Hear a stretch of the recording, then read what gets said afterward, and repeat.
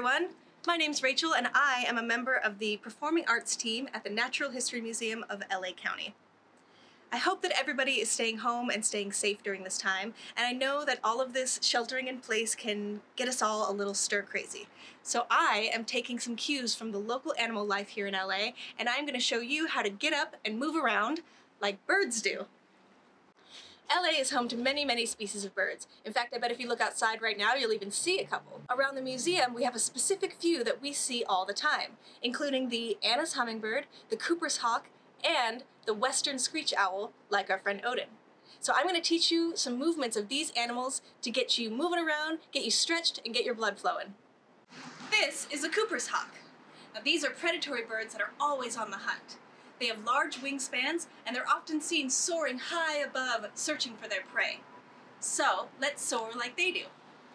Now, get very small and crouched, get very still, then on a deep breath in, get ready, and soar! Very good, just like that. Remember to flap, soar out. Now, if soaring on one foot is too difficult, totally fine, we can soar on 2 feet. So, take a deep breath in, and soar! Looking for your prey, remember to flap. Very good! This is a western screech owl. Now, many of you may already know a lot about this owl because of our local friend, Odin.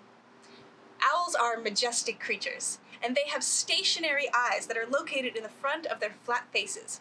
So in order to see things around them very well, they need to move their entire heads. This is how they triangulate where things are around them in space. So let's try that together. Starting in a seated position, let's move just our heads to the right, and then to the left. To the right, and then to the left. What are you seeing around you? Now, human beings cannot move their necks nearly as much as owls can, but we can cheat it a little bit by turning our entire upper bodies. Like this. To the right, then to the left, then to the right, and to the left. And that's an owl. This is an Anna's hummingbird. This is a very common species of hummingbird here in Southern California. Now, hummingbirds are very small and very fast. In fact, they move their wings so quickly that it can even be hard to see at all. But if you were to slow that movement way down, you would see that hummingbirds have a very unique way of flapping their wings. They flap their wings in a figure-8 motion, such as this. Now this allows them to move upwards, downwards, backwards, forwards, and all ways very quickly. So let's all try that together. Ready? Figure-8s forward, just like that. Very good.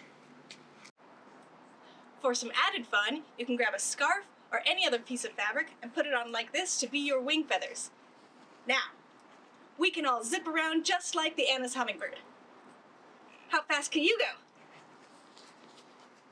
Well, I hope you all enjoyed those bird movements and got your blood flowing a little bit, and make sure to check out our other animal movement segments.